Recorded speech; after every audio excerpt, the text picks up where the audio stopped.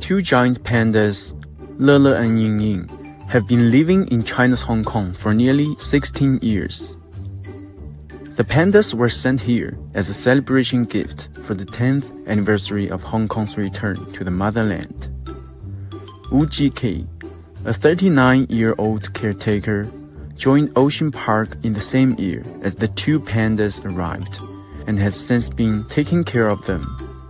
我都係由細到大都好想做關於動物嘅工作啦，咁好彩，最後發現原來係照顧個保大熊貓喎。第一次見到盈盈樂樂，哇！見到兩隻個體型係爭好遠，好細隻，好得意，年輕又好活潑嘅大熊貓。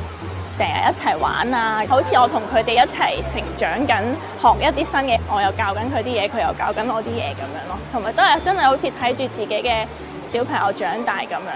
我自己而家有兩個小朋友，咁其實好似已經喺早10年前，我已經開始有兩個小朋友嘅感覺。At Ocean Park, Hong Kong, the caretaking team for giant pandas comprised more than a dozen members. Both Léli and Ying came from China's Sichuan province, which is known as the hometown of giant pandas. 我哋嘅場館裏面咧都仿照翻佢哋響四川嘅自然生態啦，個溫度喺18至24度咁樣嘅。